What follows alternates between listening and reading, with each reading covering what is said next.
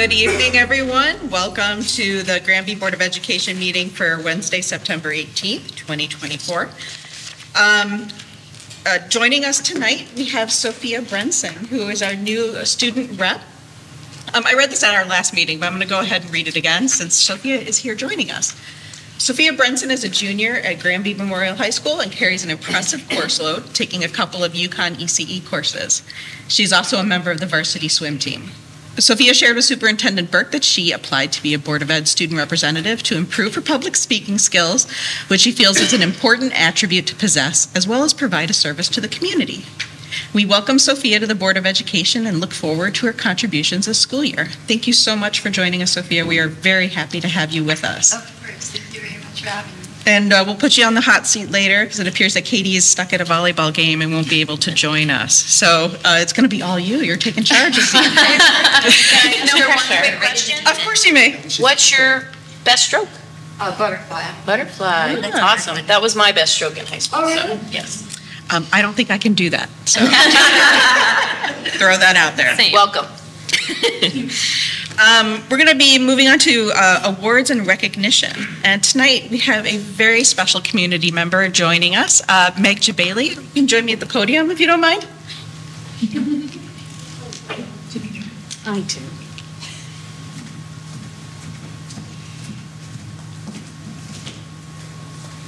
It's good to see you. Yeah. All right. As both a Granby parent and vice chair of the Granby Town Center Study, Meg Jabali approached Granby Public Schools about collaborating on her exciting work early last year. An expert in design thinking, Meg has a master's degree in design for human health from the Boston Architectural College and background in working with communities and children on projects to explore how one's environment impacts their health and well-being. Meg worked with small groups of students in pre-K, grade 3, and grade 7 in classroom-based workshops to teach the process of design thinking and integrated the students' creative ideas and problem solving into the work of the Town Center Study. Granby Memorial Middle School teacher Jeannie Bryanton, is that right? Shared, Meg was extremely kind and patient with our energetic group of middle schoolers. She kept them engaged and really listened to their ideas for the center of town. The students thoroughly enjoyed working with her. 7th grade students learned about behavior mapping and how they could embed elements in their design that would be behavior nudges. An example of this might be creating a seating area with stools that face one another to encourage dialogue. 3rd grade students used what they learned about ideation within the design thinking process to brainstorm how they could make suggestions about redesigning the open Wells Road courtyard with areas that would engage all of their senses. They culminated their work for the year by planting a new tree in the center of the courtyard that will be the focal point and source of shade for beauty for years to come. Ms. Lecco, and that was my son's teacher last year, he was very fortunate to be in this class, shared that Meg is organized, creative, and collaborative. She prepared every lesson in a way that was accessible to all students and sparked their interest and creativity through visuals, hands-on activities, and group work. Her passion for design rubbed off on students, making them just as invested in the project as she was. Ms. Lecco's 3rd graders look forward to watching their tree grow and continuing to work with Ms. Jabali. And I can say that when we had open house or at the beginning of the school year, the first thing my son Sander did was run to the courtyard to see how the tree was doing. So it obviously had a very clear impact. Thank you for this enormous service to our community and being a part of so many children's lives. Thank you so much. It's so thoughtful.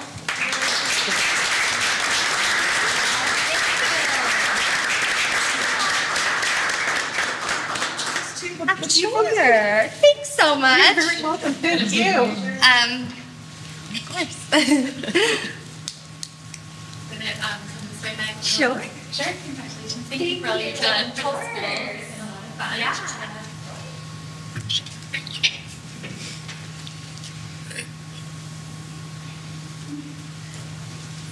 I didn't know. I took that. I didn't photobomb your picture or anything. No, it was all the students. They were amazing. Good creative thinkers. So. But it was really just amazing for you, amazing way to get engaged with the kids and on a whole new level. So. Oh my gosh, and they were ready for it. They have prime. Thank Good you so design much. thinkers. Thank you.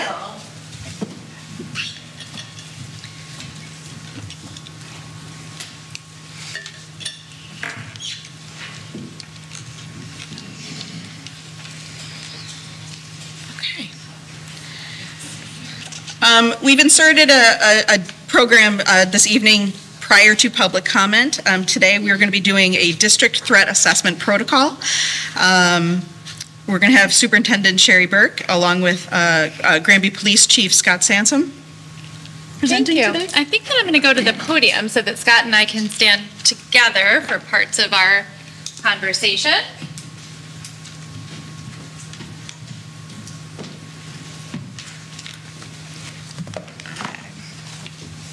I need my glasses. Do you need yours? yeah, of course. So thank you, Chief Sansom, for joining us tonight. We wanted to take this opportunity to express some of the ongoing work, most of it behind the scenes, related to crisis protocol and procedures, in particular if there is a threat. In light of recent events here in our own community, as well as just a significant increase in threats and threatening language across our schools, here in Connecticut and certainly nationwide. We know that school violence is, something that's on the forefront of everyone's mind, and student and staff and community safety is something that we take very seriously. We work in concert together, and we put an exorbitant amount of energy into the prevention and really trying to understand the best possible ways to prepare, should there be a need for us to respond to a crisis. And so together with Chief Sansom, I wanted to share the opportunity to really just give you a high-level overview of our district's protocols when dealing with threats or a variety of different ways that emergency situations occur in our schools.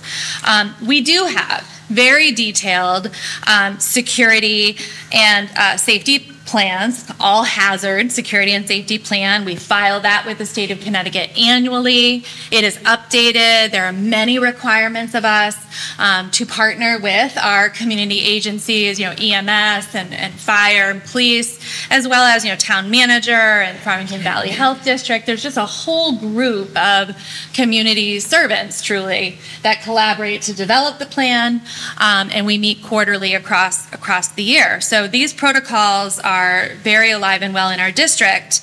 And for obvious reasons, many of those details can't be shared tonight and can't be shared publicly because it is that opportunity to be ready that we want to keep many of those details secure with the emergency responders and school officials, as needed.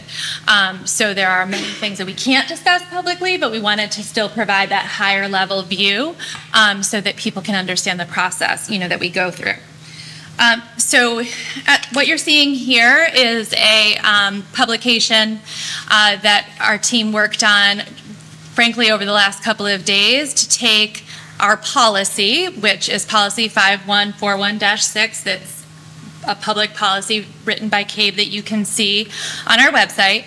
And we wanted to flesh that out and just really make it a more living document so that parents could digest what that policy really means, because we live this all the time, but it's not something that we talk about very frequently.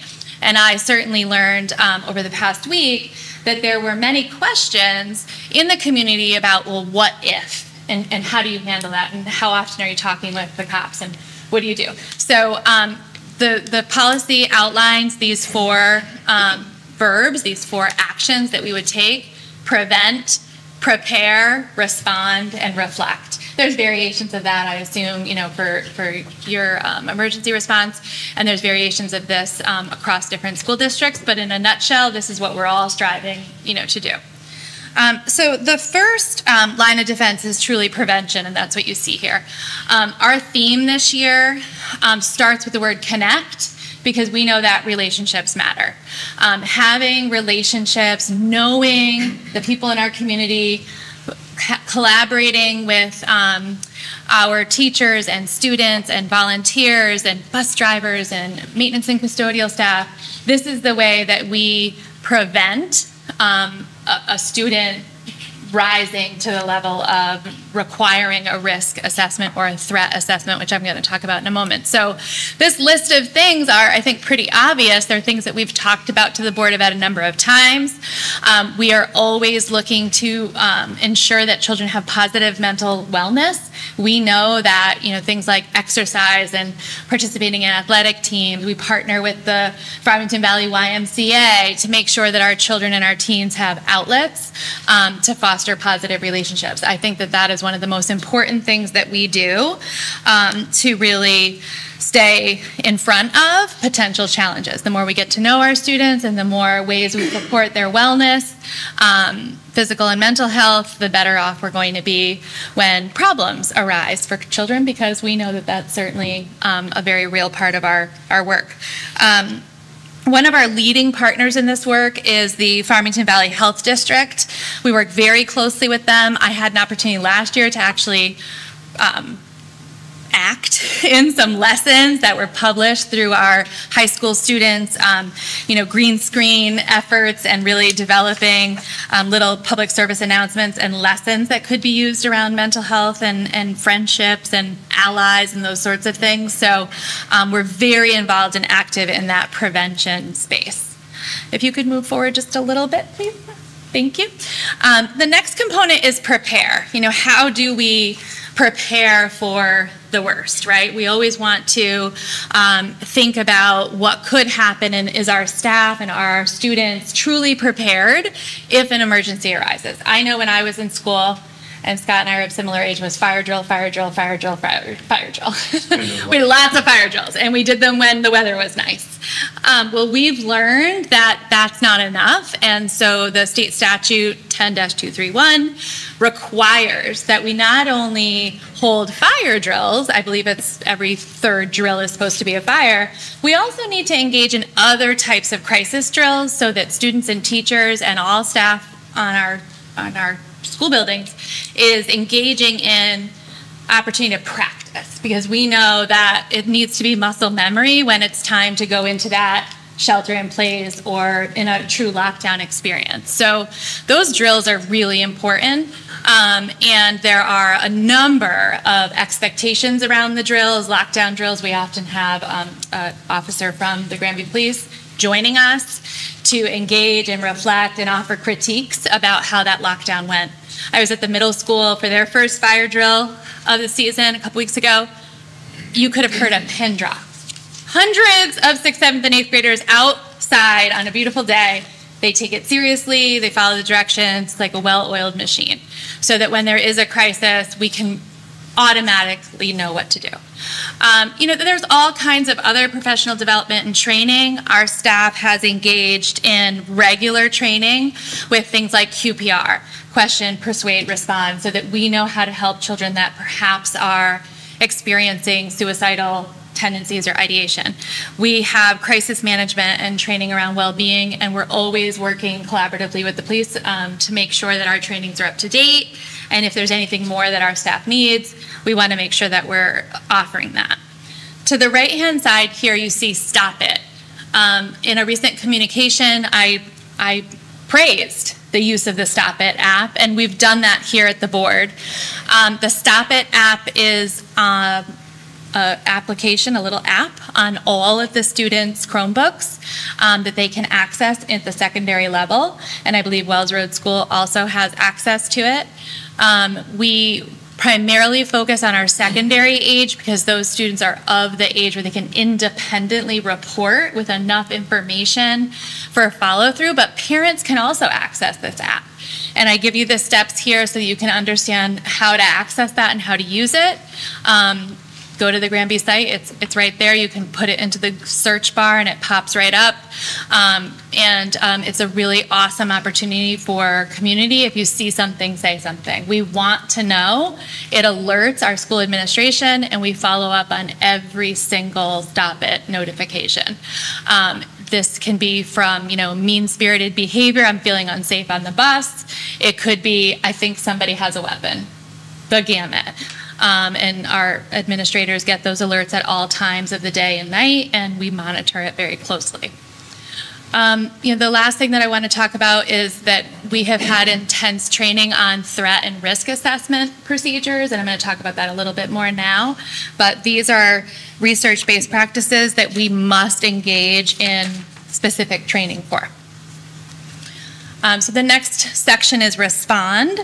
And respond is, it was challenging to put this in one document because it's so situational. And that's what Scott and I talk about a lot. Sergeant Laflamme is in our schools all the time. We're always talking through situations. That's why those relationships are so important, because when you know the children, when you know the families, it's so much easier to crack the code of like, what level is this situation. But the word I've learned from those in law enforcement is imminent danger. So if there is imminent danger, we are acting immediately. That is a lockdown, a shelter in place. We're dialing 911 because we know that there is harm coming. We're in harm's way.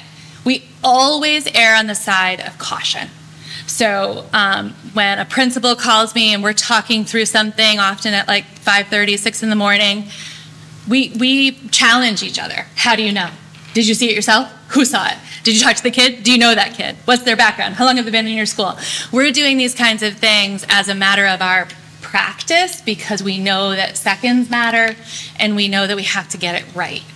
And so, when we are in this situation, we then go to, okay, this is a threat. I need to conduct a threat assessment to determine, is this a viable threat or not? And we were all just retrained last year. This is frequent training that's happening in all school districts. It's not unique to Granby given the status of the world. And once we conduct that threat assessment, which I'm going to share on the next page a little more about that, we decide, is this a real threat? Because kids use threatening language all the time, unfortunately. I can confidently say just about daily, children between the ages of 4 and 18 are saying things that we take pause with. 99.8% of the time, it is not a real threat, a viable threat. It's coming from frustration, anger, lack of communication to be able to express themselves. But every single time it happens, we have to look into that and we take it seriously. We don't want to be desensitized to the fact that someone used strong language around killing, shooting, or endangering themselves or others. So we go through the protocol every single time. And then we decide, no action is required. There is no access to weapons. That's where our friends come in. Their parents are aware and cooperative. The child doesn't have a plan. There's a bunch of things that we look at. And then we work through the list of what do we need to do. Oftentimes, we need to get that child help, regardless of whether or not they have the means to carry out a particular threat. We care about each and every child. We want every child to be their best version of themselves, and if they're hurting in some way, that matters. And so oftentimes we're calling 211, we're convening our crisis team or our mental health professionals within the school. We're almost always reaching out to Granby Police to say, can you help us out with this one? There was a weapon involved, we need to do a weapons check, whatever it might be. And that's so important. It's really not a law enforcement role at that point, and really it's maintenance too. It's not, we have a situation, we deal with the situation. It's going to be a continual maintenance, and it's going to be something that you're going to have to do to get that child back on board to wherever they need to be. It's really not an arrest, or like arrests aren't going to fix this. So law enforcement and a lot of this, other than the imminent threat, we're kind of like way at the bottom and participating that way. But you'll see time and time again that places that do get it right, it's because they identify a child through risk assessment and saw the need for extra help and got them through what they were dealing with, and then continue to maintain it, didn't treat it as an incident, which is so important. And research tells us that those incidences are just like the little tip of the iceberg. There's almost always other things. And if you let your guard down, you don't pay attention, that's when problems usually happen in the future, sometimes more so than the initial problem. Yep. So So that level of investigation on the school side happens absent of or in concert with the police, really just about, do we need a weapons check? Do we need a wellness visit to the home? And then we have to revisit that initial piece. Now do we have to go into a lockdown? Did I learn more? They have a weapon in their backpack. There's something concerning. We're always revisiting that imminent danger threat because it ebbs and flows. We learn more, you know better, you do better every step along the way. So we can always revisit. Throughout the process, we are communicating, and I need to say very directly that communication is not our first priority. Our first priority is the safety and well-being of the individuals in our school district. I consider myself personally responsible for every single person in our school district. We talk about this a lot. I know Scott feels the same way about the greater Granby community. We do what we can at all costs to make sure that the district is safe. I am a parent too, and I know how it feels, how unsettling it is, and you're waiting for the text to come. And so our initial communication will be basic. It'll be missing a lot of detail because we want you to know we're going into lockdown. We're aware that there's a problem, we're investigating.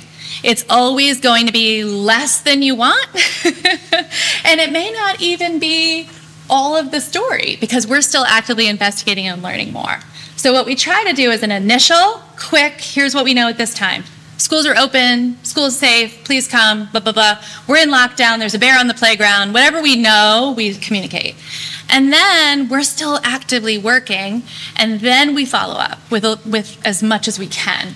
And that takes a lot of effort because communications have to be right, they have to be timely, certainly, and they have to be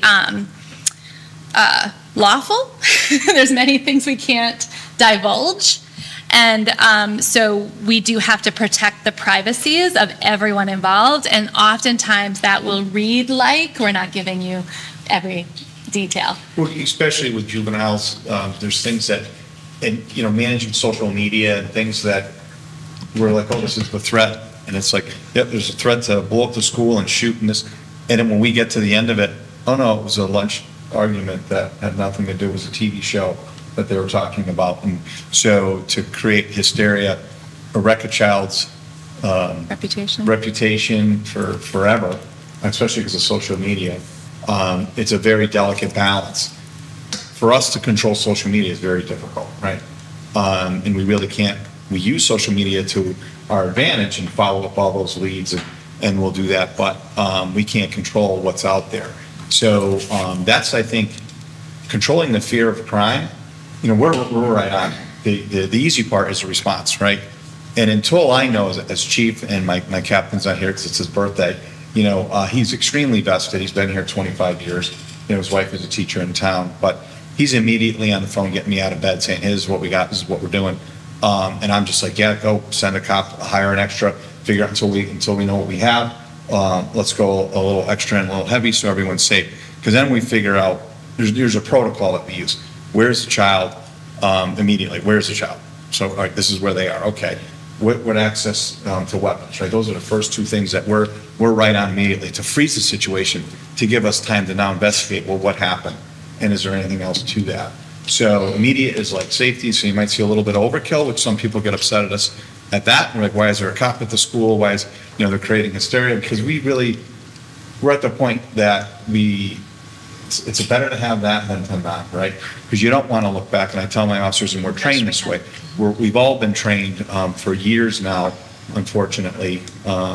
Most of your police department in Granby has well over 20 years on. They're most retired from somewhere else, usually bigger cities and stuff. So they know what to do, they know what to look for. But like you said, all that stuff, the initial response is easy. The harder part and the important part, the part that takes a lot of work, is having that community within your schools and within your cultures to develop that you can see it right away before it gets to us. Like, we want to put the police department out of business with this stuff. But that means a lot of work on the other side of investing in the child and creating that culture. It's kind of like, I explained when I've talked about, these school shootings and these threats and stuff. It's like kind of knowing your family. When you know your child and he says, yeah, I'm going to kill everybody, and this is, rah, rah, rah, and they storm out into the room, and you're like, well, you know your child. You have that, and like, he doesn't mean it. Or there's sometimes where, like, my child's going through a lot. This is what it is, and you're on the phone trying to get a psychologist to talk to them. Yeah. Well, if we can put that family environment, that culture that you develop in your own families within the school systems, right? I always taught, like, try to have every child have a mentor. I don't care who the child is, from your brightest to your lowest, highest, what scores they have, what their behavior is. If everyone has that, that's usually that's about the best you can do, because that's usually where you're going to sign. When they have someone that they can go to that's an adult, and it doesn't need to be a teacher. It could be a teacher, social worker, it could be the janitor, some adult in their life that's within the school system that they see every day. Yeah. It really works. It's simple stuff. Yeah. I can come in here and give you lectures, and I can talk forever.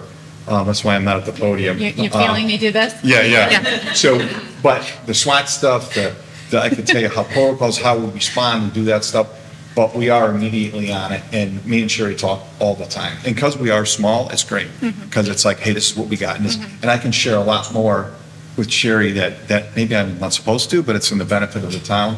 And the kids, I'm going to do it. I'm like, hey, this is what we got. This is, did you know this? Do we know that? Yeah. And, we do everything within the perimeter law the best we can to keep this place safe. And like I told Sherry, and she said the same thing. She said, listen, our responsibility is the safety of these kids. For me, it's everybody in town. And I really take that seriously. That's why I'm bald. I've been bald since I've been a policeman. It really does. And I said, don't worry, Sherry, because in the end, it's me they're going to blame. I said, so throw the blame to me. So the next section just defines a little bit more about threat. 'Cause threat is a word we're hearing a lot right now. The news media is picking up. There's swatting challenges where, threats that are coming from other places in the country, but they're targeting schools in our area. I'm sure Scott could explain that way better than me. And then there's social media, TikToks. There's all kinds of things happening in our own community and in our neighboring communities. And so threat is a word that evokes some really strong feelings. Most of the time, kids are using dangerous or threatening language that doesn't result in a viable threat. And like I said earlier, we still pay attention, but there's a definition that we use as a part of our threat assessment training. And then I did already mention the threat assessment training and response team that our administration and our crisis teams have all been trained in. It's the CSTAG model. That is a live link that will bring you to the research and understanding behind that model. It's an evidence-based approach. It follows 5 steps. Evaluate the threat. Attempt to resolve if it's transient. Transient means this is not imminent danger. This is not a viable, defined threat.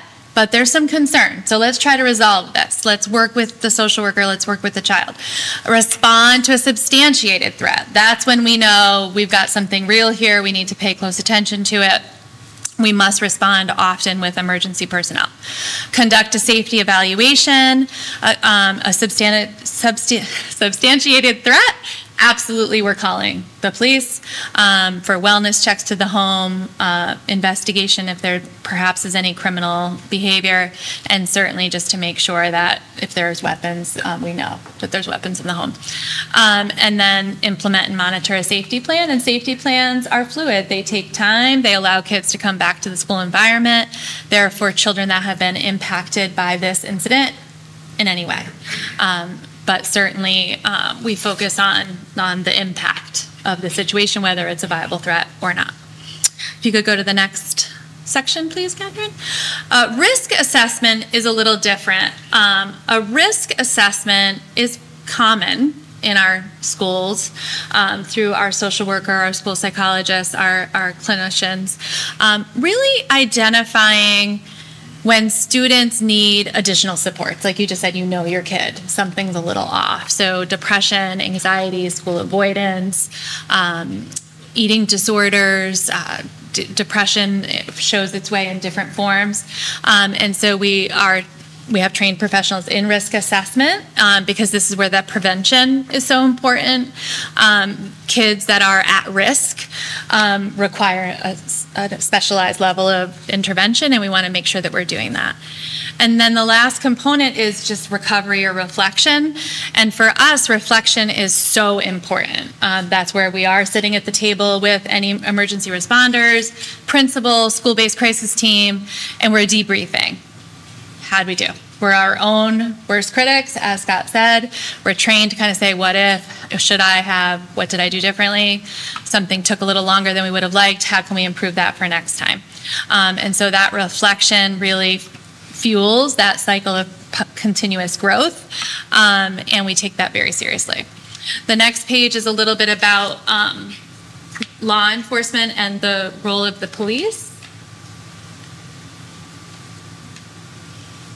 So if there's anything you want to elaborate on there, Scott? Yeah, just like I said earlier, with the police department, we usually starts at the school, right?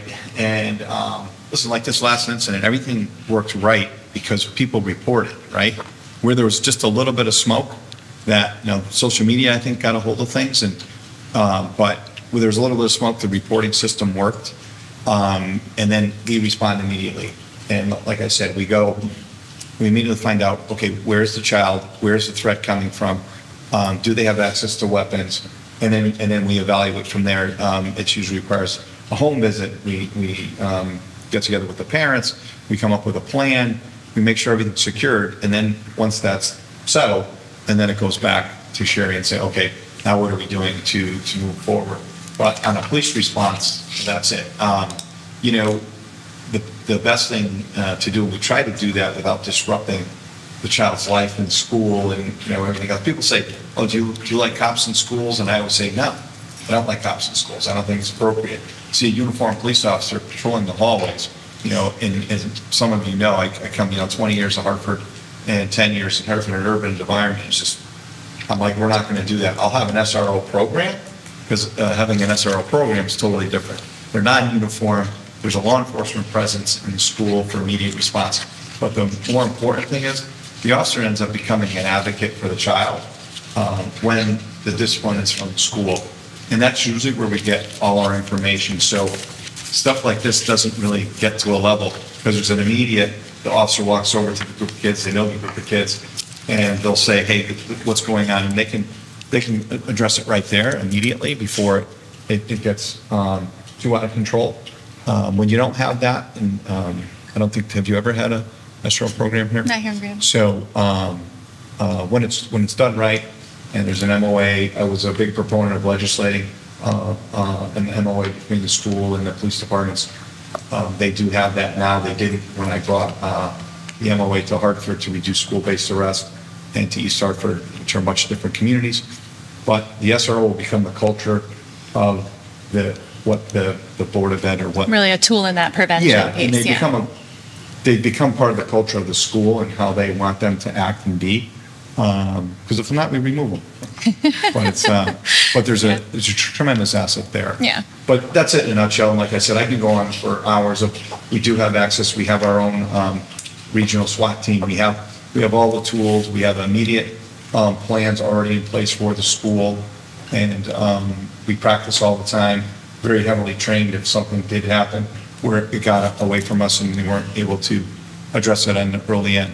Good thing is there's been some incidents, even in the year I've been here, and I know before that, were handled before they became it's hard to measure what the good work that the teachers are and the school is already doing to mitigate a lot of this stuff. It's just hard to measure, right? So that's a good thing. Thanks, Scott. And just the last section is just what can parents do? And this is just some guidelines to consider. It takes a little bit of patience from all of us when these issues are first popping. We want to hear from you, and we want to be able to collaborate with you in those early stages. So please, nothing is too small to reach out and report those concerns. We recently shared addressing school concerns, like flow chart. I linked it here. It has all of our numbers. Very easy to get a hold of people. I also can't emphasize enough the importance of checking your school messenger accounts to ensure that you have checked all the right boxes to get calls and texts and emails. Typically, we're using an email system because there's not imminent danger, because there's not. But if there was a active shooter, God forbid, if there was anything of significant emergent an issue, you would be getting alerts, likely not only from the school district. I mean, we have town alert system, we have our school messenger alerts. We would be using all of that.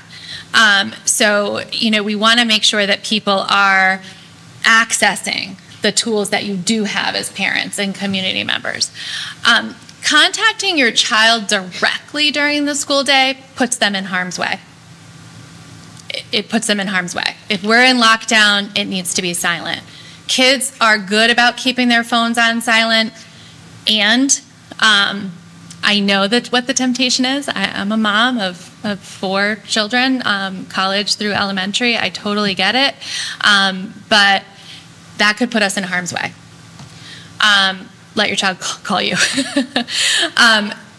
Don't wait to share something with us. I think that's the other thing I really wanted to emphasize. See something, say something goes for everyone in our community to help keep us safe. And social media and other vehicles of communication will not result in the most accurate information. Please just keep that in mind.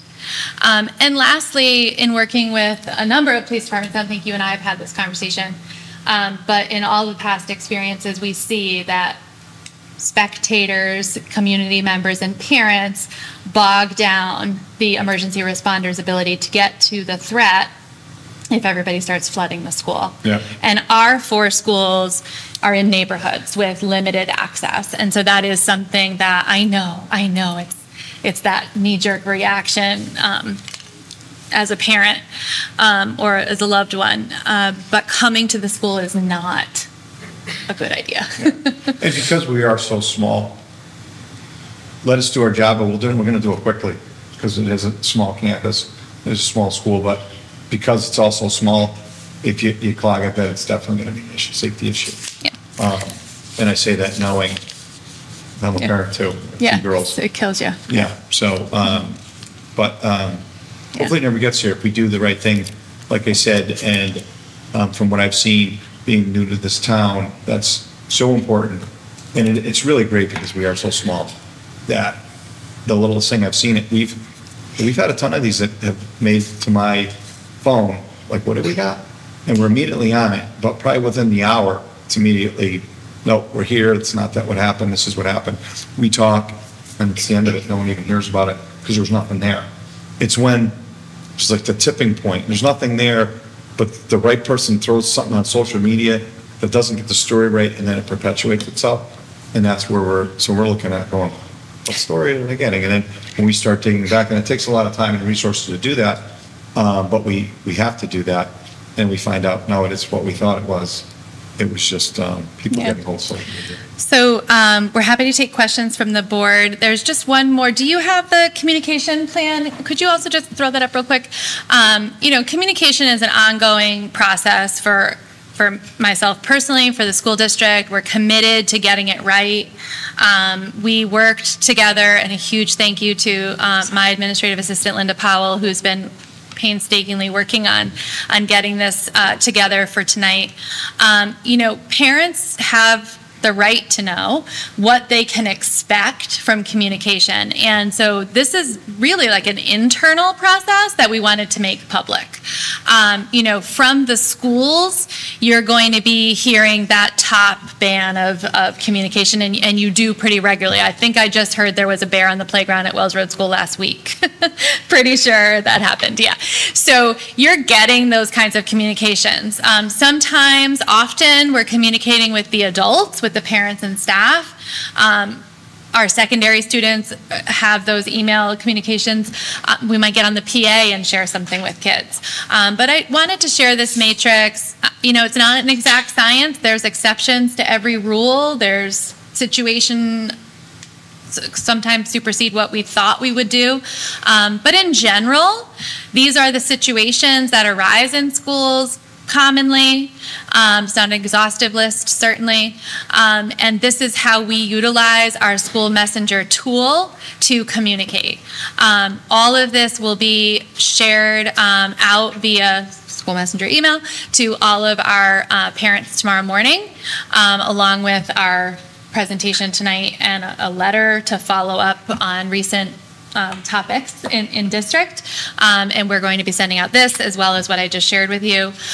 Really just trying to continually improve, continually foster that two-way communication so that when we know better, we do better. You know, we're human and everyone's working at lightning speed to keep kids safe. You know, so that's really our primary goal. So thank you, Scott, for being here. Yeah, So and just, to end it, there's a lot of things that we have here that even your other towns don't have. Like, I don't know if you know, the schools have direct communications with our dispatch. Many school systems don't have that. So there's things that we have, there, a lot of things we're doing right. Communication is always the tough one, right? It's always, when do we not? Uncorroborated information, but the minute we get credible information, it's immediate. As immediate as it can be, goes to me, to Sherry, or sometimes right from the officer to the teacher or whoever it is, the first person, and that snowballs and it gets out very quickly. yeah, you'll see here like words like confirmed, Right. you know, and that takes a little time and resources and, you know, but it's important. We can't send out a mass communication that is not as accurate as it can be. It may happen, but we don't want to do that. So are there any questions from the board? Well, I was going to ask exactly, and I'm, you know, this slide is great and really informative, and just to differentiate confirmed threats. So when a threat comes in, or you're alerted that a threat was made out there, so we understand you're doing the work to find out if it's substantiated. Is it an actual threat, or was it kids More threatening using language or, yeah. You're not going to send out communication unless you've determined it's a credible threat. Correct. Confirmed. And there will be times where on Tuesday, there is nothing to communicate. We wrapped it up with a nice, neat bow. But then Wednesday, we learn more, our investigation continues, more students come forward. Now this is evolving, and now we need to communicate something, and now we've learned more. So it's a very fluid process. We're working with kids. We're working with little humans who have big feelings and emotions and friendships, and they protect each other, you know, all good stuff that also can be challenging, certainly on the school side, and I know, you know, on law enforcement side as well, to get all those facts. So we make our absolute best determination with the information we have at the time, and we're always open to learning more and doing something differently. That's why on that first slide you saw and revisit. Do we have to go into lockdown? And revisit, do we need a shelter in place? Revisit, should I be calling Scott now? So it's a very fluid thing. In each Yeah. school district, if you look at the news, I'm sure, I mean, Bloomfield, Bloomfield, Durham, Suffield, Waterford, Avon, everybody. Durham, And they all handle it differently, right? Some had just a media, it was a phishing thing where it just hit their emails. Others were schools. There was another one that was a kid fight. So, but they all handled it differently. Some didn't open the school. Others, the school as business, as regular normal business. Others just had extra officers. So depending on the culture and what the expectations of the community is, we'll match it. I'm your police chief, so you let me know how you want to police it and what expectations you have of us, and we can change it to your community. But that's what we operate under now. Yeah. And, and I'm on the phone with all the community, especially Capital community. I mean, the Capital area. There's like 33 of us towns that we talk every day. Texting, what do you got? What is it? What happened there? And, how did you handle it? So behind the scenes stuff, we never stop. And I have the same network of superintendents, many of Right. whom you know, and we're doing Yeah. the same thing when these things happen. So. Thank you very much. This was enormously informative and helpful. One of the things I wanted to ask is, because this chart is really very handy, and I think it helps identify the expectations, for people in town. Are you going to make this public Yeah, it'll be on our website tomorrow morning. I'm sending it out to all families, but certainly any member of the community can see it through our website. And I'll likely be highlighting some of these communications in the next drummer submission a month from now. Because I think it's important for the community to know what we are able to share. Thank you. Does anybody else on the board have questions? I just have one quick one. One is a comment. I think maybe we should publish this on some of those social media pages that. Yeah, you'll notice the social media column is a lot Yeah. of no's because that's not where we do our business. Yep, totally agree. I heard the term or the acronym SRO. I apologize. I'm not Oh, familiar. I'm sorry, the school resource officer. Okay, So that's a school fine. That's probably resource everything. program, yeah, just like what I was getting at was a police officer just guarding a school or there to arrest kids when they're, their Naughty. behavior's not the greatest. Yeah, that's not. Just was an acronym that I wasn't familiar Yeah. with. That's it. Yeah. Thank you. Does anyone else have any questions? Okay, thank you. thanks. Thank you so much, Chief, for being here. We really appreciate your insights. All right. Don't forget your glasses. Oh, you took them.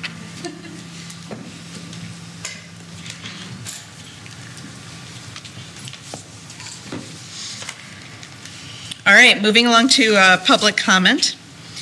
Granby community engagement and attendance at Board of Education public meetings is welcomed and encouraged. As is our custom, the board views public comment as an opportunity for members of the public to share their comments and concerns with the board, and board members will not be responding to comments or engaging in a dialogue. As it deems appropriate, the board may place such matters on the agenda for future meetings for discussion in accordance with the Freedom of Information Act. Procedurally, public remarks will be limited to 5 minutes, and speakers will be asked to identify themselves by name and address. We expect comments to be respectful and civil in tone, and we do not permit name-calling, raised voices, personal attacks, or vulgarity. Lastly, we note that the superintendent is responsible for student and personnel matters. No speaker will be permitted to use public comment to bring complaints against any teacher, student, or staff member, or to discuss student matters which are confidential. Therefore, the use of student, teacher, or staff names is not permitted. Any such complaints or concerns should be directed to the superintendent and her team. As usual, we will start with public comment for those who are present in the room, and then we will move on to Zoom. If you are on Zoom and you do wish to make public comment, go ahead and enter something into the chat so we can make sure that you're in the queue and you aren't missed. Is there anyone in the room who would like to make public comment?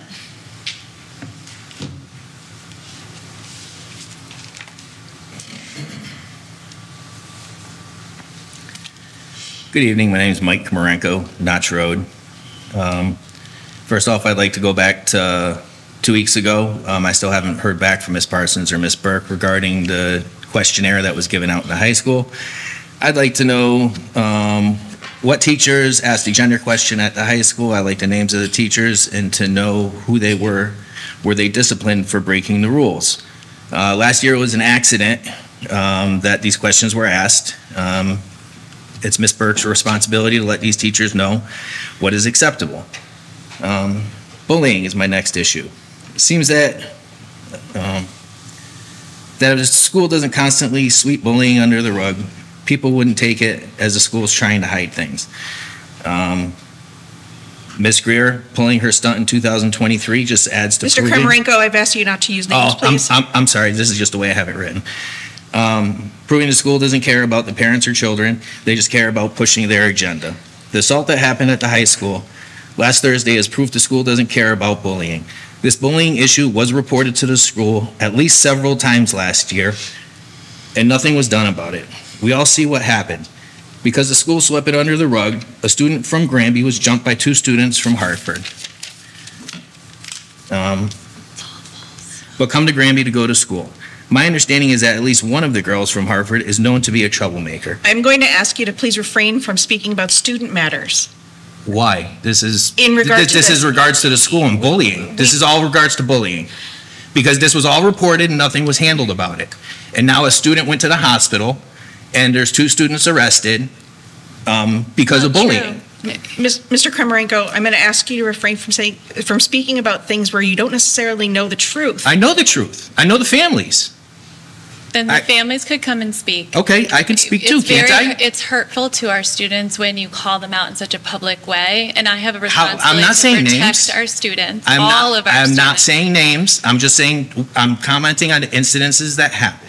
You're giving many identifiable characteristics and this is hurtful to our students. I ask you to please refrain from Okay, doing so. so- If it was your daughter, I know that you would not appreciate the level of I detail. absolutely would appreciate someone The speaking level up of for her. detail that you're speaking about other people's children.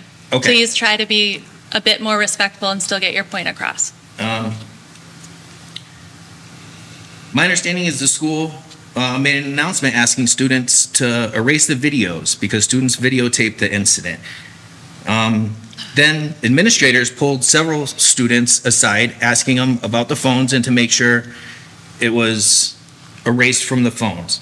I mean, these are criminal investigations. I'm sure the attorneys to the victim would like copies of these videos.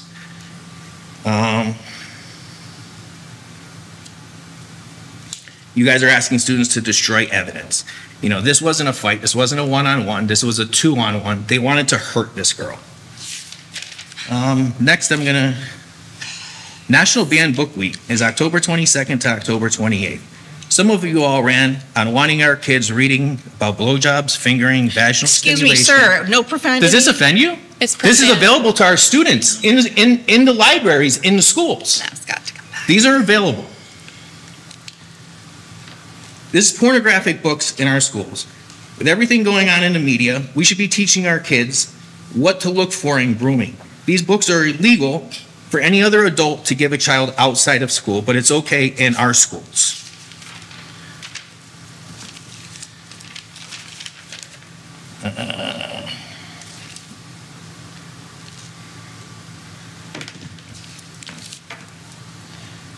Next, I'd like to go with the cell phone policy. The cell phone my daughter carries is mine. You guys will be getting this all in writing. No one at the school is to take her phone at any time. It is to remain on her person at all times and not to be locked up in any way. The shooting threat that happened on Friday, you guys did not notify the students of the middle school that there was a threat. I was able to notify my daughter. I was on my way to pick her up. Other students may use their phones to check their blood sugar levels, to remind them to take medications. Students need phones nowadays. And lastly is communication. Us parents talk to each other. We know what's happening in the other schools. You guys try to hide everything from us. You guys want to protect your reputation. You don't want to protect our kids.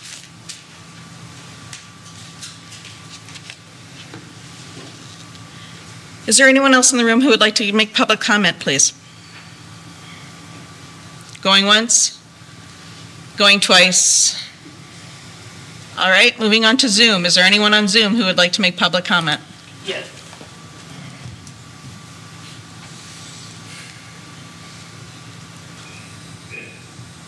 Hello? Good evening. Hello? Good Yes, evening. this is Susan Reagan, Hungary Road in Granby.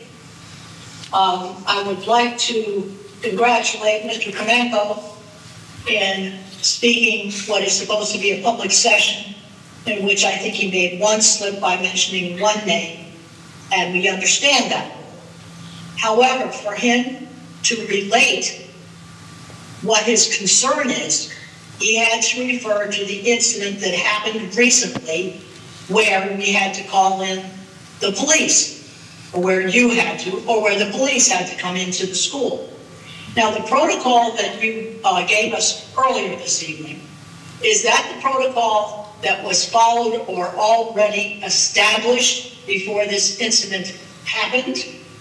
Or is this just smoothing over the covers and raking the sand to make everybody look good? I'm very concerned, like Mr. Kremenko and others in our town, that you are hiding things. Now, we should have, or should be able to have, and I address this to the chief since I can't get the answers from the board, is to exactly what happened. What happened? Who started it? When did it start? How did it start? How did a girl end up going to, apparently with a concussion, to the hospital? Was she hit with something? Was she beaten by the other two people?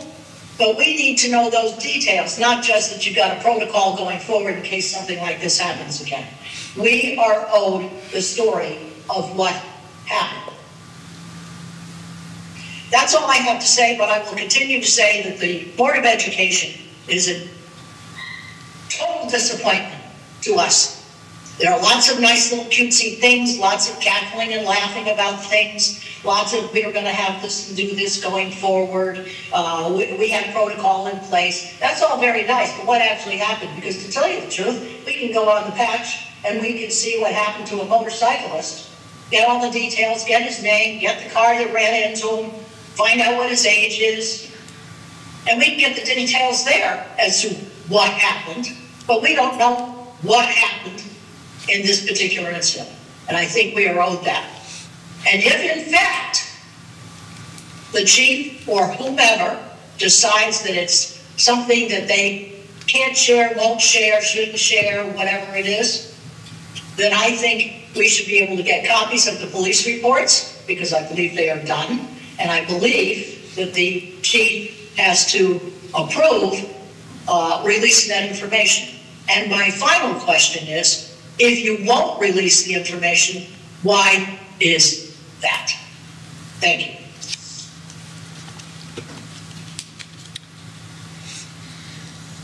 Is there anyone else on Zoom who wishes to make public comment? Going once? Going twice? All right, I am closing public comment at this time.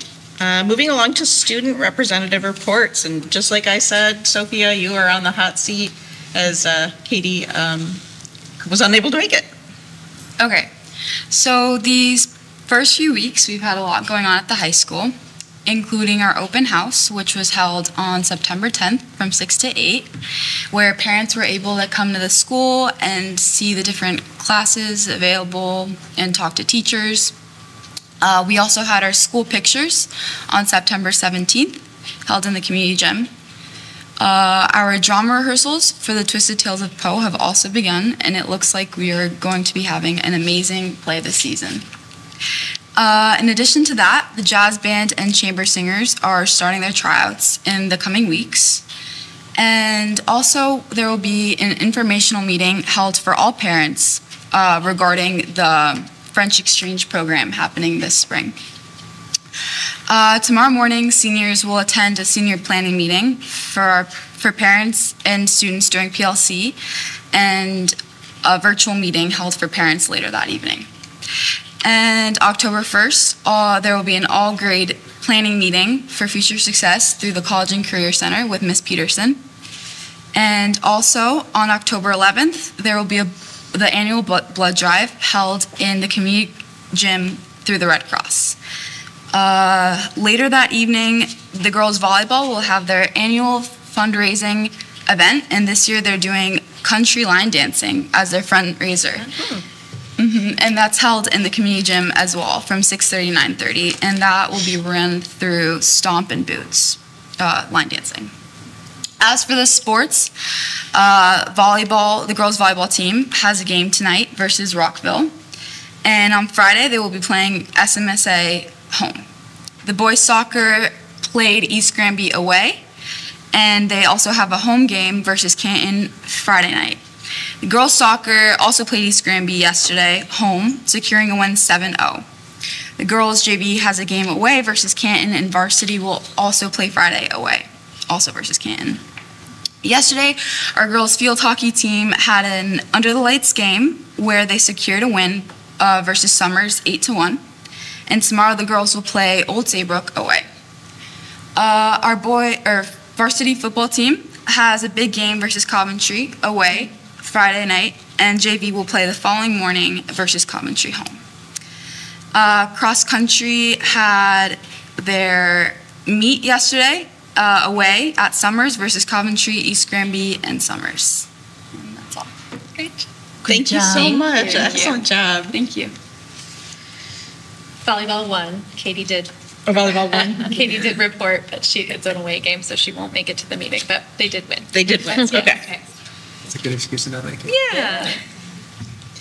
All right, moving on to business requiring action. The first up, we have the board the minutes in regard to the Board of Education retreat minutes from August 13th, 2024, and the Board of Ed minutes from our last meeting, September 4th. Do I have a motion? I'll move that the Granby Board of Education approve the minutes from the August 13th, 2024 Board of Education retreat. Do I have a second? I'll second that. Is there any discussion? All in favor? Aye. Any opposed? Any abstentions? I abstain. Let's see. And can I get another motion in regard to the September 4th board meeting? Yeah. I'll move that the Granby Board of Education approve the minutes from the September 4th, 2024 Board of Education meeting. Do I have a second? I'll second that. Any discussion? All right, all in favor? Aye. Aye. Aye. Any opposed? Any abstentions? Okay, thank you. Business requiring action. The Curriculum Policy Technology Communication Subcommittee, I guess I can.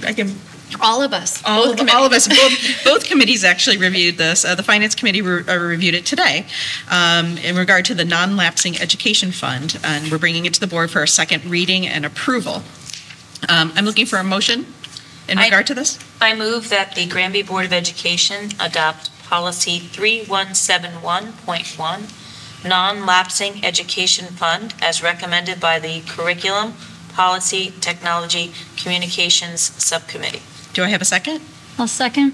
Thank you. Any discussion in regard to this fund?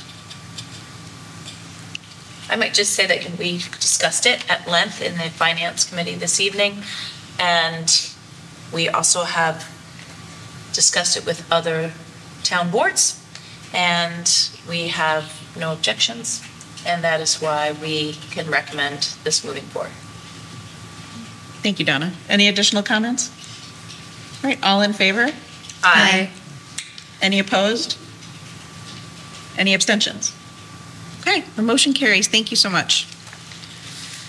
Reports and discussion. Director of Finance and Operations Report, FY24 year-end budget transfers. Nikki, raise your hand. Yes. I'm happy to report that the FY24 budget did end on a positive note. We had $235,269.86 in unexpended funds with the FY24 budget. In the general fund, there are approximately, well, there's over 600 accounts. So with that, over the course of a year, we tend to have some accounts that run negative just due to expenses that are more than budgeted, but then we also have accounts that we realized cost savings, so they have an available balance. So at the end of the year, and as you'll see as part of the memo in your packet, we do like to make those negative accounts whole. So at this time, we like to transfer any positive balance in those accounts to make those negatives, so to speak, go away. The Quality and Diversity Fund also ended on a positive note with $95,335. That was our ending balance, which is now our beginning balance on July 1. Revenue to the town was also positive with over $2.2 million in revenue from various sources. These sources include regular and special education tuition from other towns, pay for participation fees, and the state-funded excess cost grant. And the last item on the year-end update is with regards to the non-lapsing education fund. And this is with regards to the request, now that we do have approval of the education fund, the non-lapsing moving forward. With the remaining funds of $235,269.86, we are recommending that $200,000 be returned to the town, and that $35,269.86 of those unexpended dollars be deposited into this account. Okay. Does anyone have any questions? Once again, I would add that the Finance Committee reviewed this FY24 year-ending budget report and approved the report. Thank you. Any additional comments or questions? Can I get a motion, please, in regard to the transfers? I move that the Granby Board of Education approve the FY24 year-end budget transfers as recommended by the Director of Finance and Operations and Finance Personnel Facilities Subcommittee. Is there a second? I'll second that.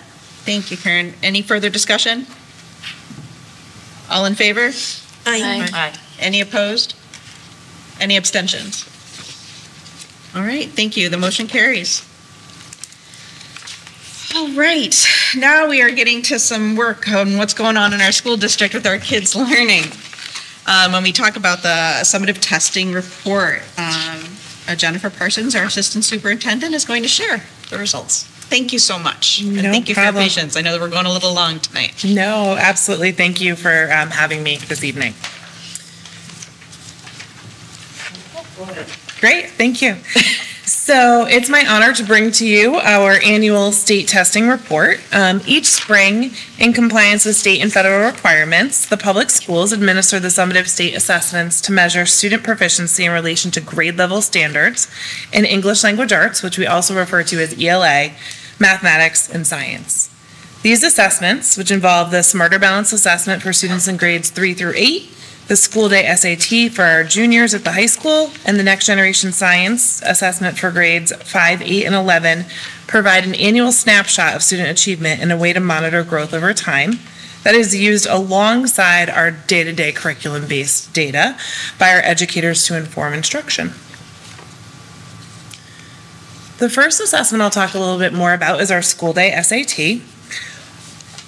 As of 2016, all high school students participate in one state-funded administration of the school day SAT in March of their junior year. Students may choose to have additional administrations of that test. Those additional administrations are not captured here in this data. This is just the one-time assessment in March. The school day SAT is now completely computer-based. And it was recently revised to, for those of us who may remember in school, it was more of an aptitude test. Now it's an achievement test aligned to standards. And that was a recent revision, as was bringing it completely online.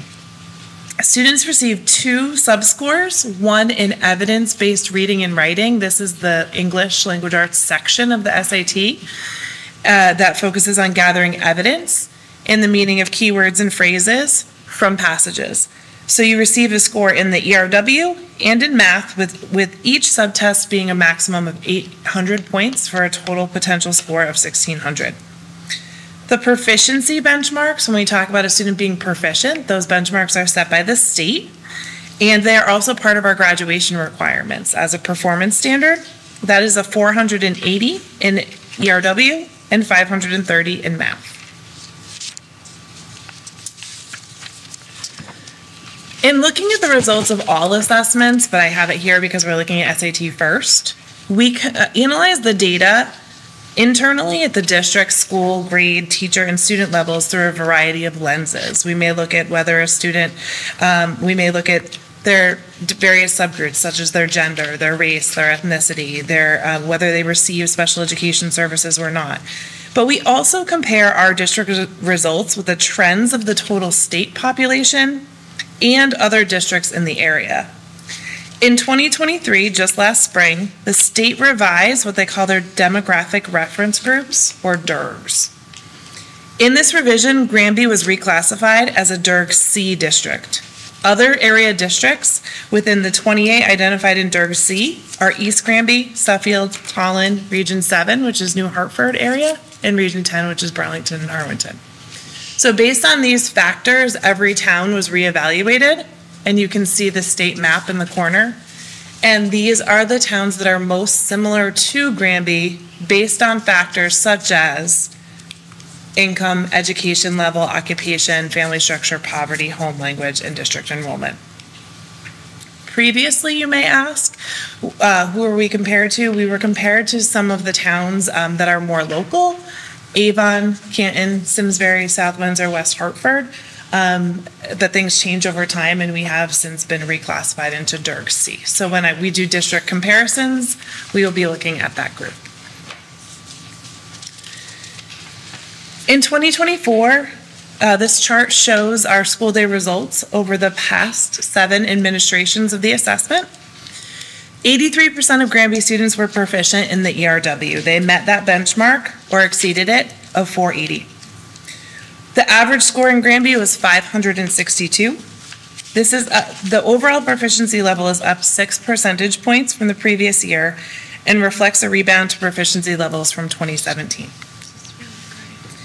These scores are significantly higher than the state average, which you can see on the next chart. And this score puts us at third within our DIRG. So out of the 24 districts that had enough data to share, we are falling third in that DIRG C. What you see on top, in order to preserve sort of consistency year over year, these are the districts that are our area districts that we have always compared our results to.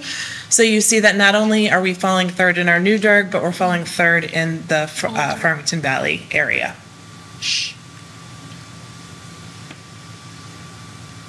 Go back just one. In regards to math, 50% of our students scored in the proficient range on the math section of the assessment and had an average score of 526. This proficiency level is down slightly from the previous administration, but still above the administration before that. When we look at this, we're still 20 percentage points above the state average. And when we look at those DIRG B towns, we fall 7th within the area, but in our new demographic reference group, we are falling 4th out of 22, indicating that several other districts are also really looking into their math scores.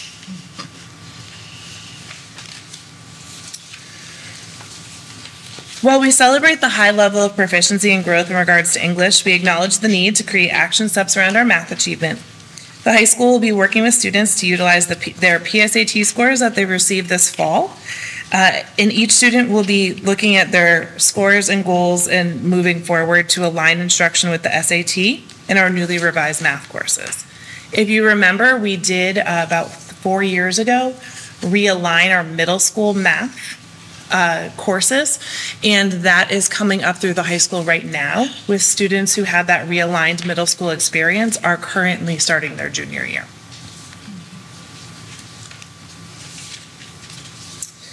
Going to shift to smarter balanced assessment. Our students at Wells Road and Granby Memorial Middle School participate in both the ELA and the Math Smarter Balanced assessments in April and May. So all of our students in grades 3 through 8 fall in those two schools in Granby. There's 3 sections of the assessment, one in English language arts that involves reading, writing, language conventions, which encompass your grammar, your vocabulary development, editing and revising skills, as well as listening skills. And there are 2 sections in math. One is shorter discrete problems and one is a performance task. That's an extended 4 or 5 part problem solving task. All of the sections of this assessment are also administered electronically and are adaptive at times, which means that the test will change the next question, the difficulty of the next question, based on how students are performing on the questions that they have received. Students receive a scaled score between 2,000 and 3,000 that can be compared year over year. So if a student scored at a 2,050 in 3rd grade, we would expect that score to rise. They may score at a 2,225 in 4th grade. So you can compare that over time. In addition to the scaled score, students also have a proficiency level between 1 and 4 that is detailed at the bottom of this slide. Levels 3 and 4 are considered proficient, and that's what we look at when we move into our analysis. So on these charts for both ELA and math, you can see because the difference here in comparison to the SAT is that the Smarter Balance is administered year over year. So the same cohort of students takes that assessment over the course of 6 years. You'll see a little bit of a blip there in between 2019, 2020, something may have been going on in the world. Something happened. So we did not have state testing in that year. But other than that, when you follow a color down in a diagonal downward facing trajectory, you're following roughly the same cohort of students over time. In 2024, 66% of our students in grades 3 through 8 were proficient in English language arts, and that is a maintenance level from the year before. So we are maintaining the work that we are doing, as is the state. That was the same trend over the state this year. There was no increase overall.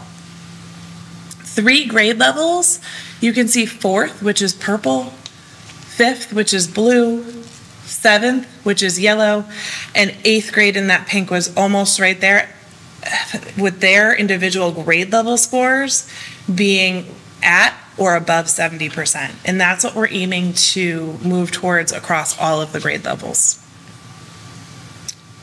There's a need to review the scores for the entry-level grades at each school when students transition from Kelly to Wells. When they transition from Wells to the middle school, we're seeing a little bit of a dip in those grades, and we need to dig in and figure out exactly why that is, or if that is indeed part of the reasoning behind some of those scores being a little bit lower. Granby's scores are significantly higher than the state average at 49%. And we ranked in the top half of the Durg C districts at 11th out of 28 and 6th within our area schools.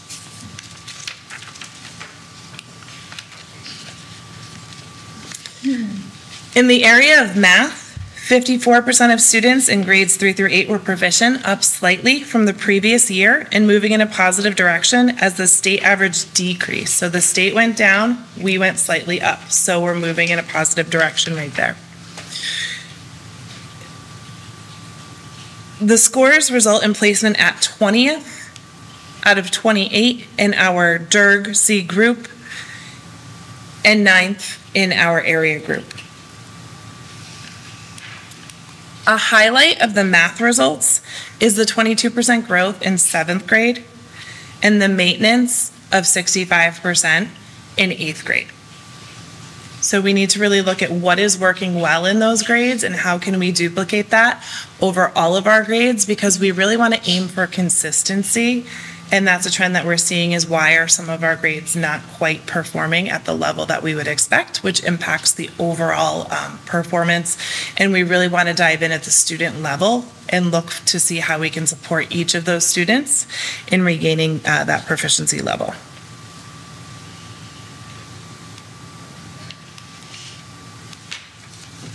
The last assessment I'll talk about is the Next Generation Science Assessment. And this assessment is given at certain benchmarks throughout a student's experience. It's administered in grades 5, 8, and 11. That doesn't mean we're ignoring it in the other years. What we do is we see an accumulation. We've divided the content up over all of the grades instructionally. There's a high level of literacy built into this assessment, but there is also science content and an overall application of what we call the science practices and the cross-cutting concepts.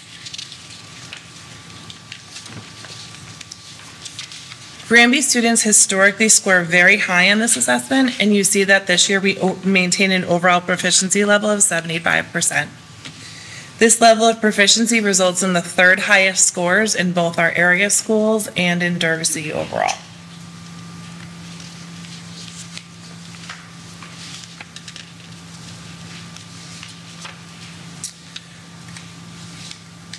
In comparing our 2024 proficiency levels on our summative assessments to the superintendent's goals of 80% in ELA and science and 70% in math, there is room for continued improvement, especially in the area of mathematics. Granby consistently scores higher than the state average and falls in the upper half of districts within Durg C. We are looking at specific math-based strategies as listed in the superintendent's goals that were presented. But additionally, work will be done with all staff to connect our instructional practices to the new teacher growth and evaluation model. This will promote increased teacher feedback and result in increased performance as well. Staff will engage in peer observations and conduct building level walkthroughs in addition to analyzing student level data in professional meetings using our new tool called EduClimber.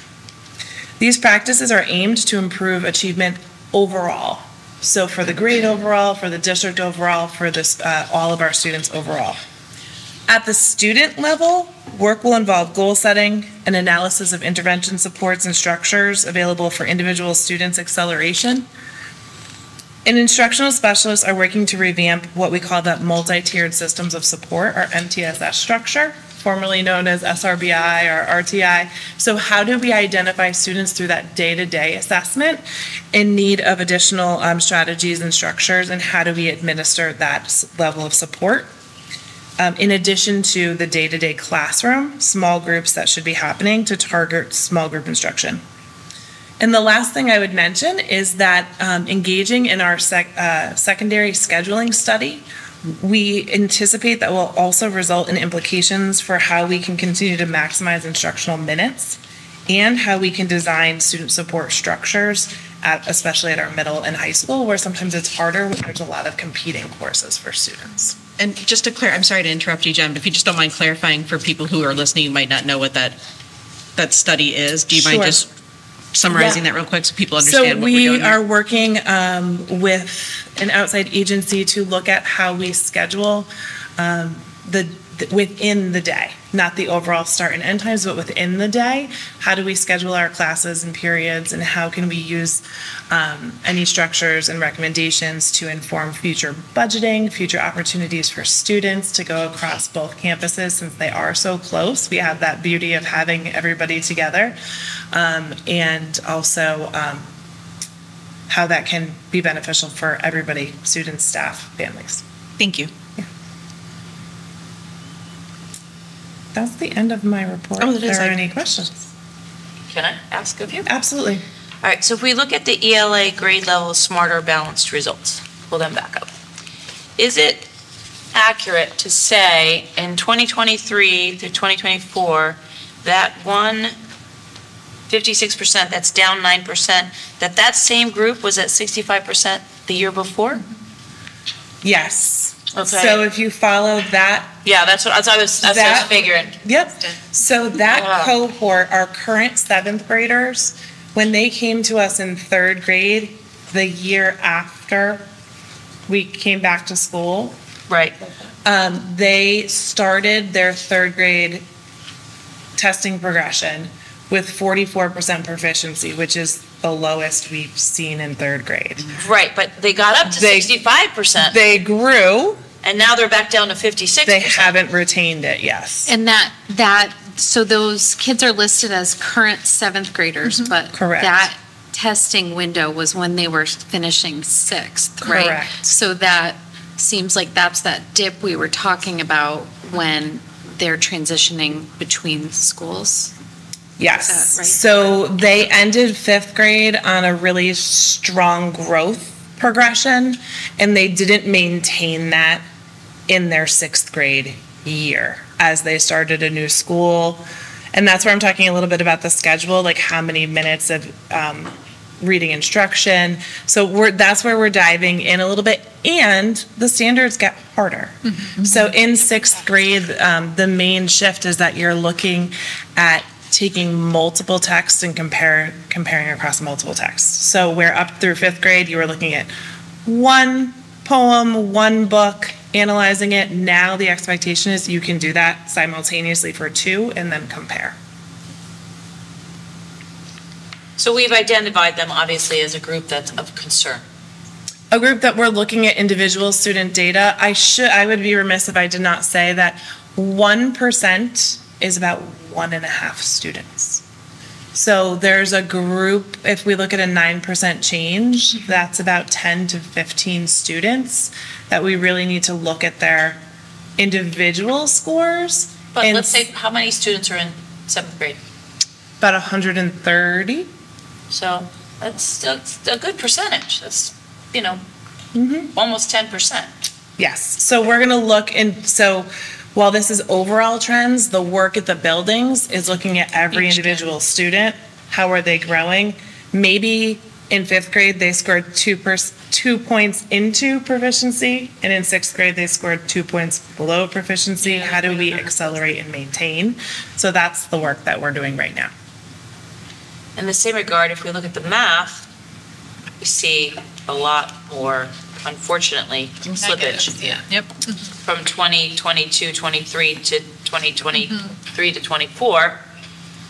You have the 3rd to 4th graders slipping there, and then 4th to 5th, and then 5th to 6th. So have we identified anything that we can do in particular for this group? Clearly there's something going on with this group of Great. And just to build onto that real quick, I'm sorry, just to build up into that, it seems like math's a problem everywhere Across the board. too. So like, Correct. there seems like there's layers of issues going on here with math. Yes. So one of the things that's a little bit different than our previous conversation we were just having is that over time, we're seeing similar trends where we dip a little bit in certain grades. It's not just this one group, it happened with the group before. So now we really need to look at, when we see something like that, we're really going to start to look at instructional practices. Do we need to embed like fact fluencies? And so what we can see is we can look at this data, but now what we need to do is we need to look at the 5th grade that dropped a little bit this year.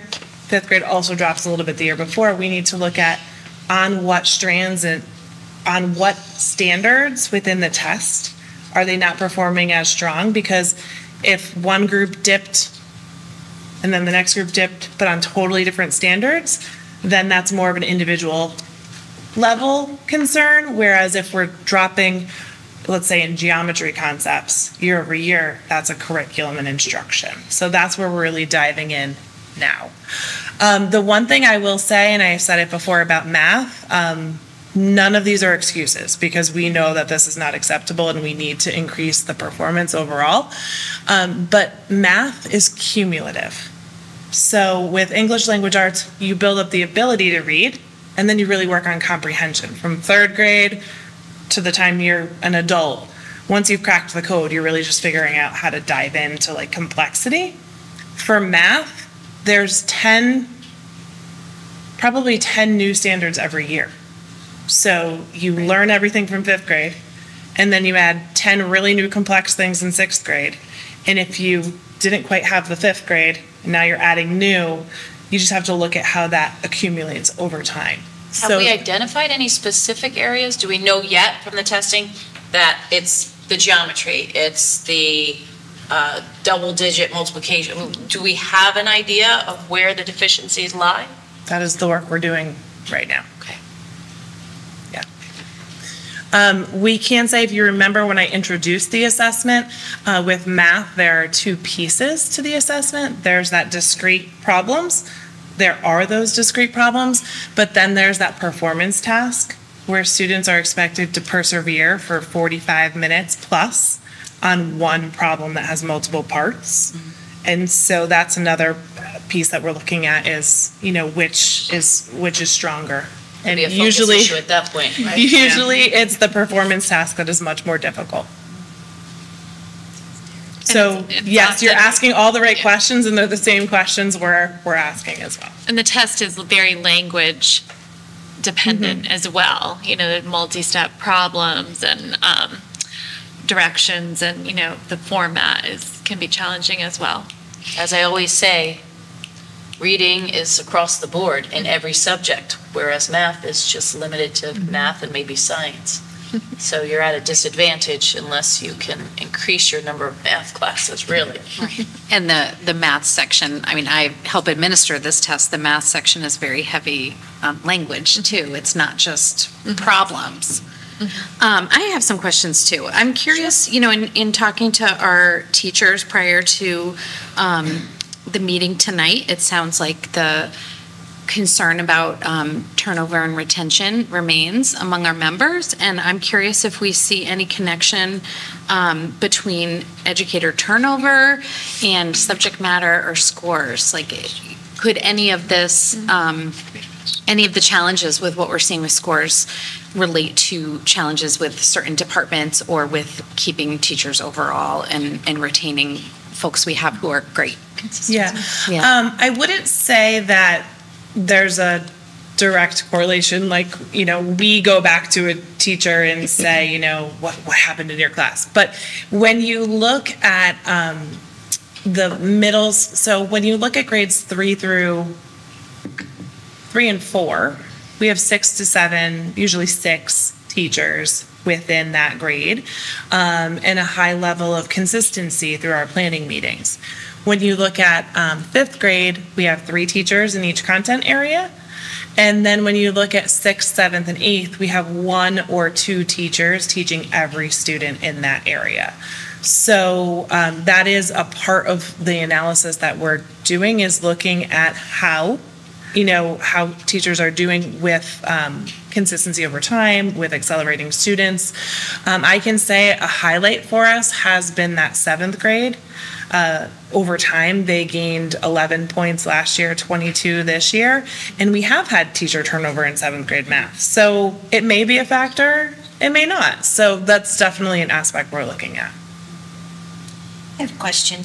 So I'm wondering if, when we look at the scores of other districts, if we see a higher performing district, is there any chance that maybe our teachers could visit those schools and talk to those teachers and see, well, what are you doing, and how, get some professional development?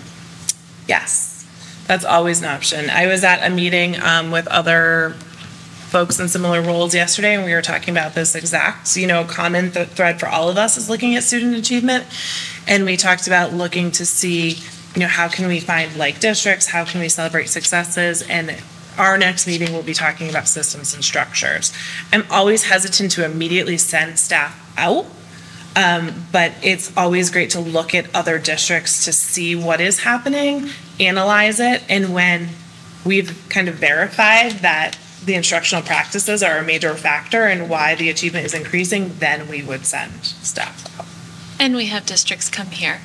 And we have districts come here. Yes, we had Avon come here for math. Quite a few districts came to watch our math instruction this past year. So although the numbers may not be where we want them, as Jen shared earlier, this is a focal point across the state. And, I want to make sure that it's shared that we had some very prestigious districts come and look at our instructors to learn about the practices that we're using, the materials that we're using, particularly in math. So, not to say these scores are where we want them, but it's a concerted effort across the state and country, particularly since COVID, where we're seeing low levels of proficiency in these areas, and we're constantly looking to improve our practices, and educators learn best from each other. I'm also curious, I think I asked part of this question at curriculum last meeting, but I know there was a shift in the math curriculum to the illustrative math program that occurred while these students were in school. And I know we have a coming shift in our reading curriculum that is not necessarily our choice, that is mandated by the state. So what have we seen, and what might we anticipate from a shift in curriculum and the impact on our students? And obviously it takes teachers a while to become comfortable with the new curriculum too. Yeah, and I would say I want to talk about resources, curriculum, and standards. So the standards have not changed. The resource that we shifted to use in math changed. The instructional strategies for teaching the same standards was the shift there. And that's what we'll see again next year with ELA, is that the standards are the same, the resource is shifting. And so in essence, we should be covering all of the same content with both the math, the illustrative math, the strategies and resources we're using, and the same will hold true next year in K3 with ELA. That being said, our middle school was the leading edge of that work. And I think that you can see with the 59 and 65%, those being two of our highest grades, that the teachers, when we can retain them and keep them in that same grade level, mastering the curriculum, the resources, the standards for that grade level, we are seeing the fruits of those efforts there. And it's this is only our second year at the elementary school really using that math resource. So that is another aspect we're looking at. As far as ELA, it'll take a little bit longer. Right. Because we're only shifting in K3.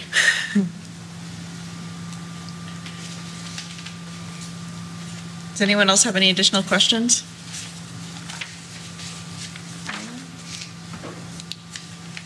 All right, thank you. You're welcome, thank you. Assistant Superintendent Parsons, this was very informative, and That math section keeps killing us. We're gonna get there. We'll get there.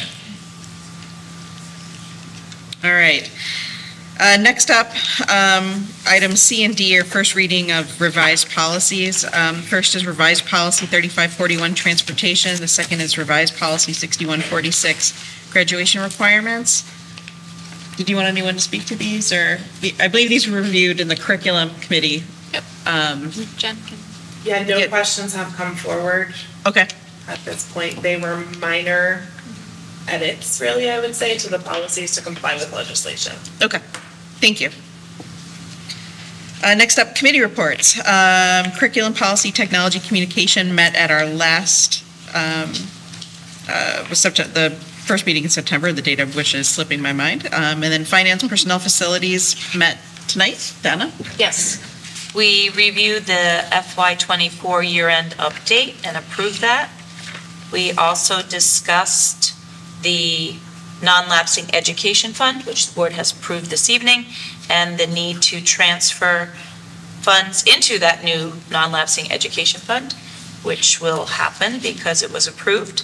The other thing that we discussed was some changes potentially to reporting with regard to finance, and the finance committee getting more involved in the evaluation of contracts. For example, the busing contracts, the food services contracts, and that is something that we are going to be doing going forward. And lastly, we were advised that they are interviewing for the new facilities person, and that was what we discussed this evening. Okay. Does anybody have any questions for Donna? All right, thank you. Moving along to other board-related reports, CREC, CABE. We're still looking for someone who can possibly attend some of the CABE meetings. One of the things that I did want to say is that in the past years, we've been able to apply for outstanding board awards. There's 2 different leadership awards. We're unable to apply, or we're unable to qualify this year because we have to have additional representation and engagement with CABE. So I just wanted to be transparent about what's going on with that and why that didn't happen. So if anyone is available for CABE, again, we have a board that works full-time. Everybody works. And everybody puts in a second job here. So that's appreciated immensely by everyone here. So any involvement, engagement you can take elsewhere is appreciated and understood how difficult it can be. And for folks who might not know, the meetings are at like 11 a.m. in person in Hartford or something. Because I had looked into it, and that's why none of us can do it. Right. So it makes it very difficult for us to attend those. Now, we're able to attend all the webinars and individual sessions, and many of us do that on a fairly frequent basis. But unfortunately, a lot of them are in person. So, Granby Education Foundation. So I was not able to attend this week for family reasons, but I did check in with Lynn Gelzo and Kim Becker from GEF. So they told me that they're receiving some questions about possible grants from folks at the schools. So they're looking forward to receiving proposals. They want to give out money. So I hope our educators are applying for that. They are actively recruiting new board members and would love anybody to email info@granbyeducationfoundation.org to apply to join. And they also stated that the tentative date for the Granby is April 25th. Already? Already. They've already looked at that date, so. All right, start getting your teams together. Yes. Clever name. And more importantly, costume. Yeah, that's costumes. Clever team name and costume. Very, very key to that event. There was a very well done zombie performance by Wells Road last year. That will be hard to top. It was. Well, they were beat out by our student rep and his team. They were. Alexander and the Sesame Street gang. That's true, but I did enjoy the dance number. I'm just saying. Multi-sensory. Thank you. The calendar of events, I'm not going to go through all the details, but it is attached in the packet. Do we have any board member announcements? No? All right, thank you. Action items. Madam Secretary. I didn't hear any this evening. Just, ongoing review of data. I didn't hear any either. Okay, thank you. And superintendent's report. I have a few items.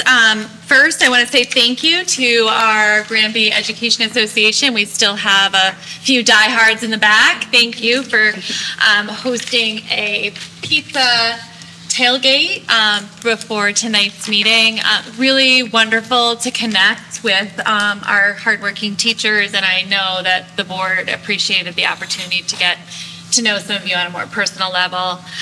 It's just a great feeling to have those informal conversations, so thank you for that.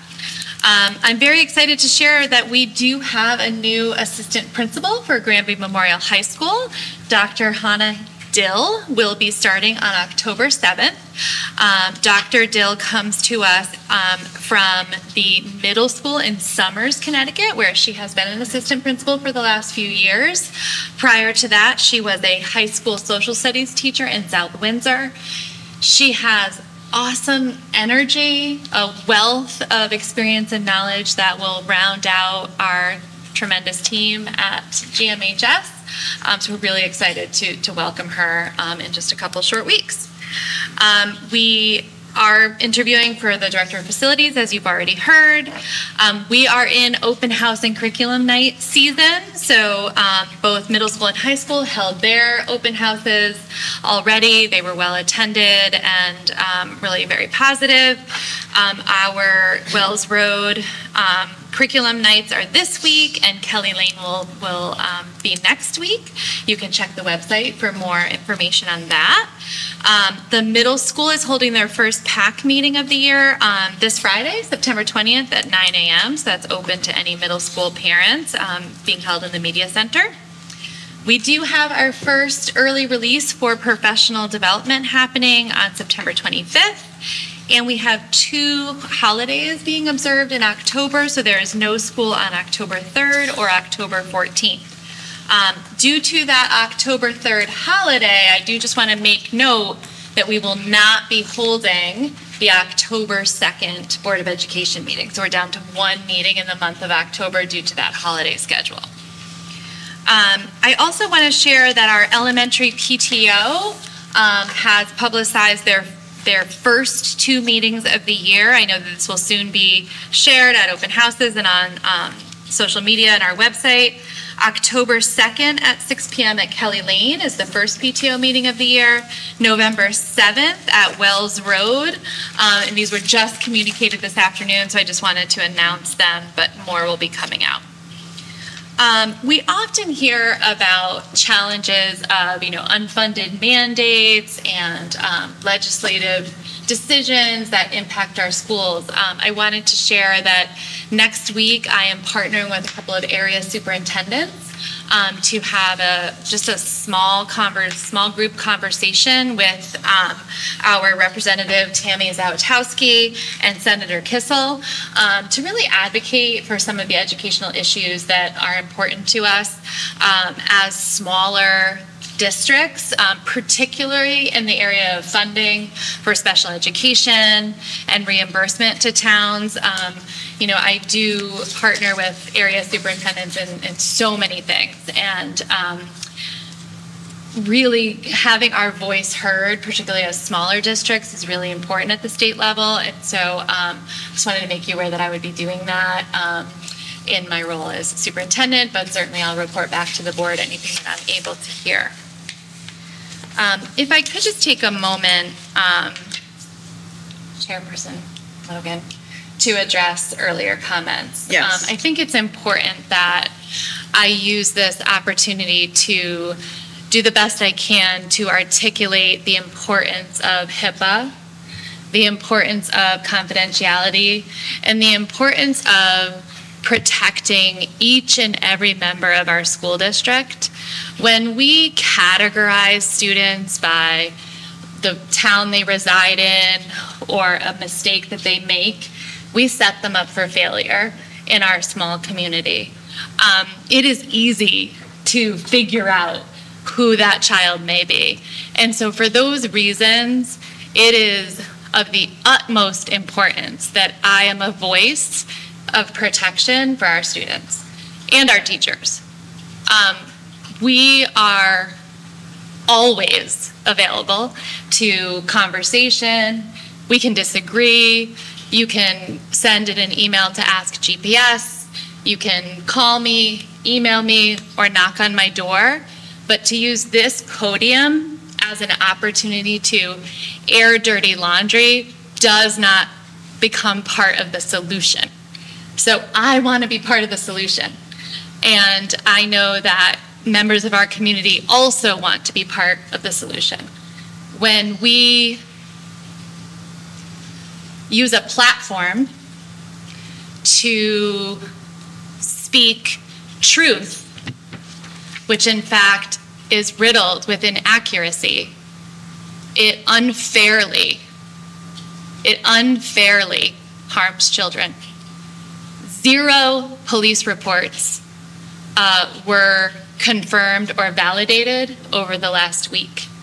There was a complaint by a member of our community to our local police, of which it is every member's right to do so. That was not upheld. No child in our school district has been arrested.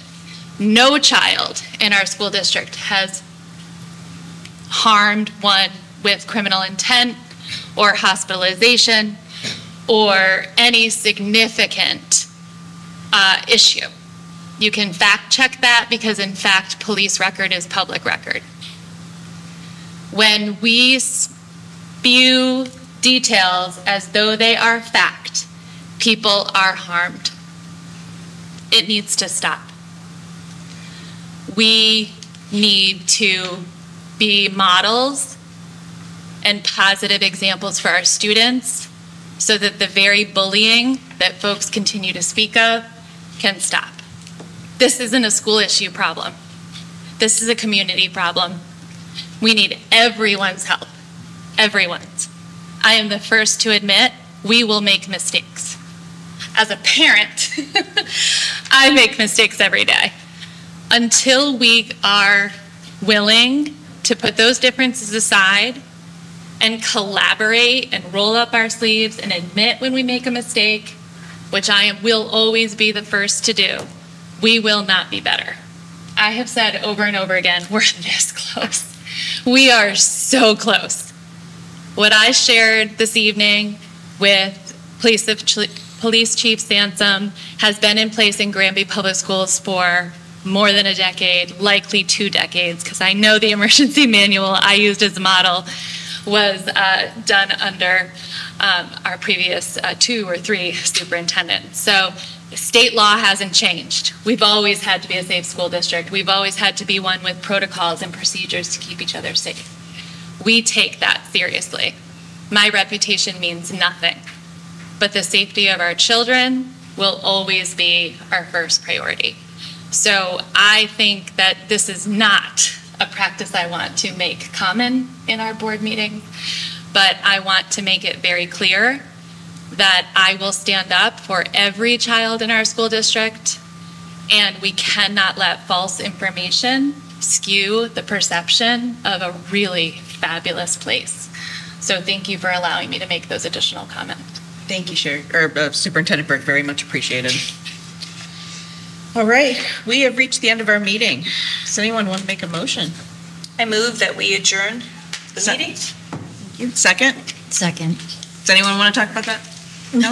All in favor? Aye. Any opposed? Any abstentions? Thank you. The meeting's adjourned. Thank you for everyone who stayed and stuck it out. We had no choice.